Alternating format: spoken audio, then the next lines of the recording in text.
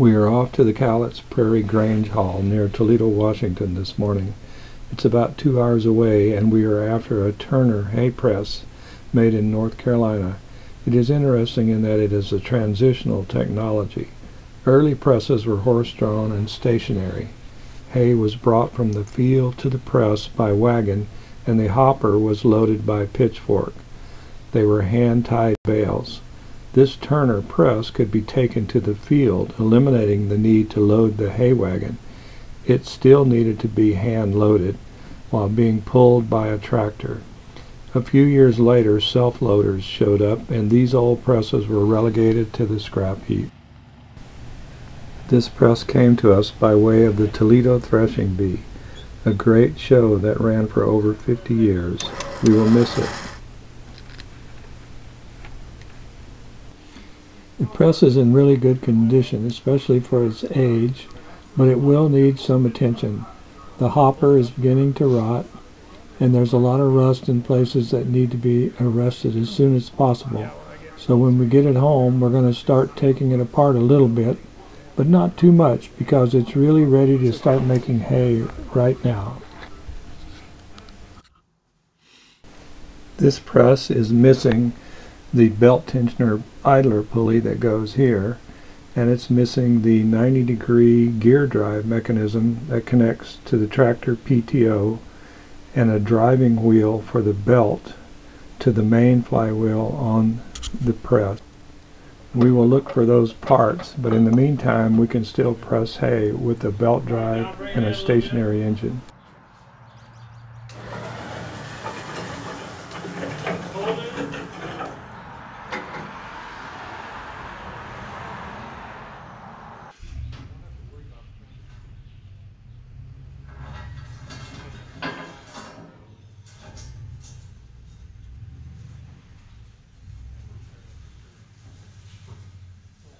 That's probably good.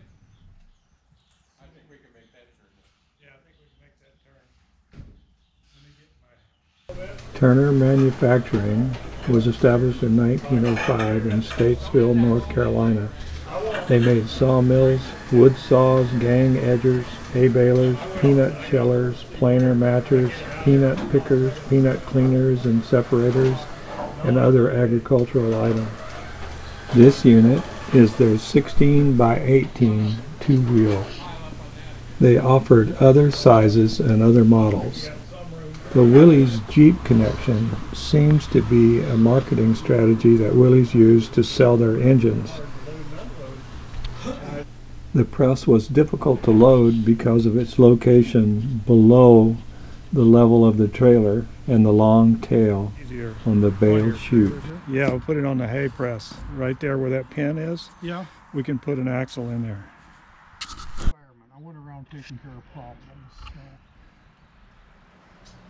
Okay, Warren, say goodbye to it. Adios. You'll see it at the show.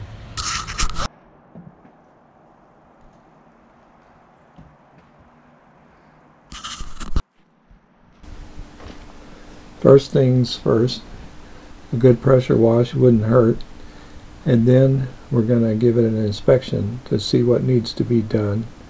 And I know that the hopper will be a wood project that I'm looking forward to, and we will see what else it needs while we're at it.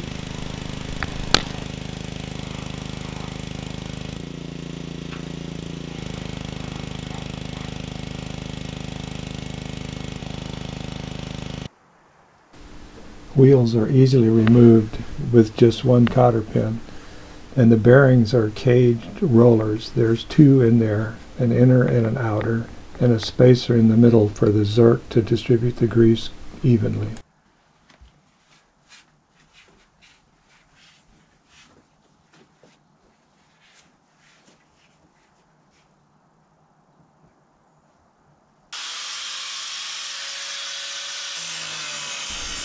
The hopper is attached with carriage bolts, and its condition is such that I need to cut them off so I can protect what's left of the existing hopper boards to use as templates for the new ones.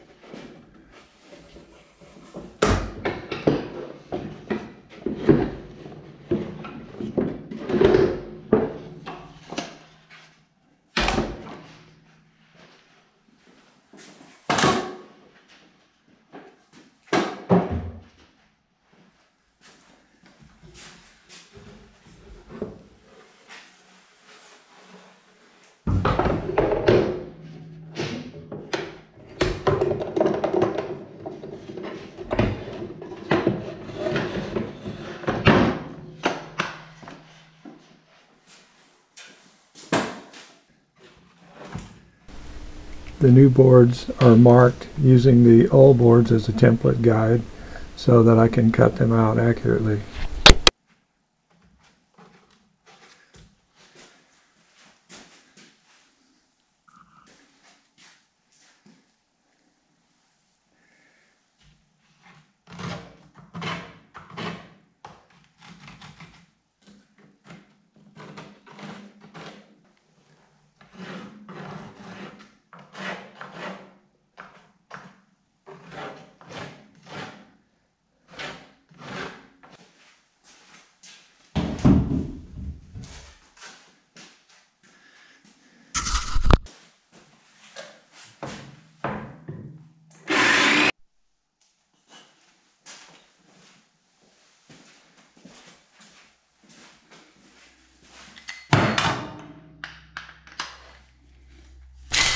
I only learned this recently. Drill part way through with the hole saw, then flip the board over and finish from the other side. It makes removing the plug very simple.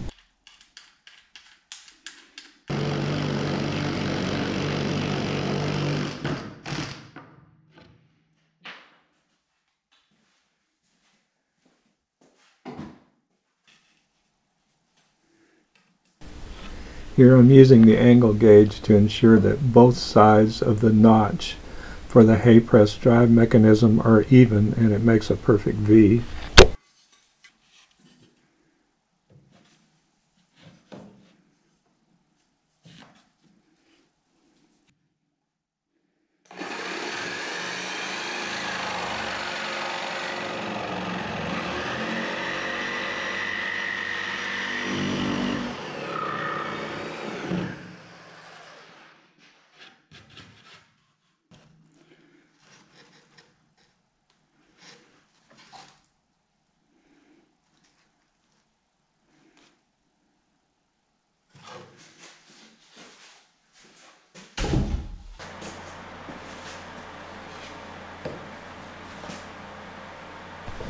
The angle gauge is used once again to determine the angle of the table saw for the bevel on the end cuts.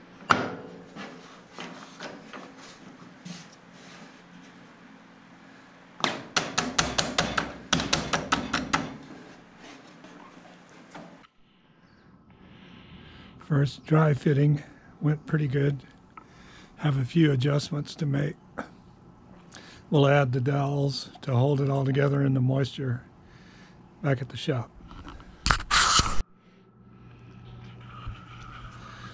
Final fitting before bolting her down. I have to drill all these holes to mount it from the back side.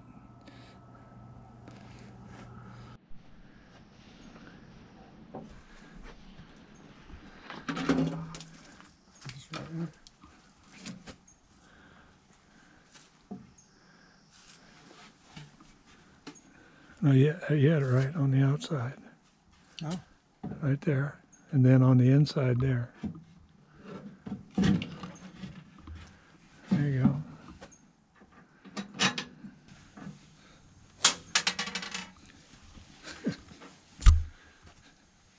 Run out of brain surgeon.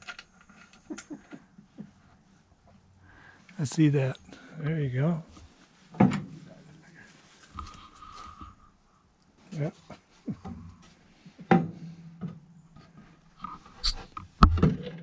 Dang it.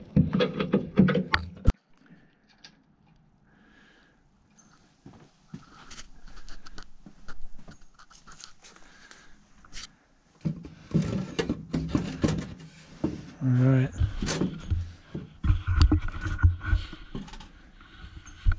What's your buckets? Hang on a second.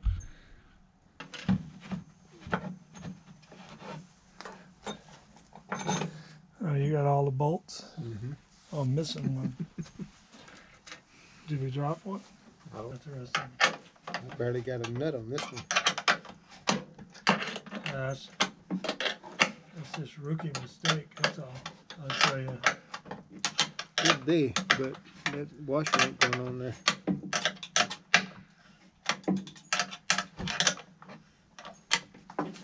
Oh yeah, look at that. That flushed right down.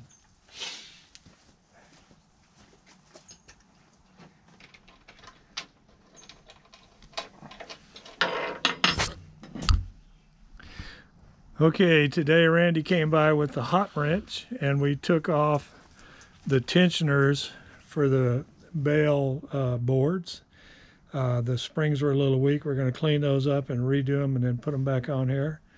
We roughed in and stained and finished the hay hopper, and we tried to get the front casting off, but it had been cracked for several years and it just crumbles, so we're going to have to fabricate a new third wheel up front for this thing.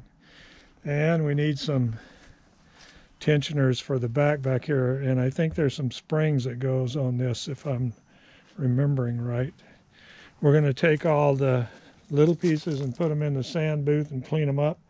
We don't want it looking too good, but we want it to look like we're taking care of it, which we are. We're going to paint this antique white. The original color is this brown right back in here, but we're not going to mess with that. We're going to leave this just like it is, a little patina there. But where we got rust, we're going to have to touch it up with orange and get a lot of grease in here. It's coming together. It's going to be nice. I call this my hired hand. This is probably the best thing that I learned from John Graham. This is an electrolysis bath. We got some chemical magic going on here. We're taking the rust and converting it to ions. Look at that paint peeling off of there. Another day and this thing will be ready for priming. I use Arm & Hammer washing soda and a DC power supply to operate my bath. You can look it up online to get the details. It's a good deal. Got one side done. The other one will be finished shortly. I'm going to chop it right here and look for the beveled 90-degree gear assembly and idler pulley and drive wheel that is missing off the front of this hay press. Wish me luck, more to follow.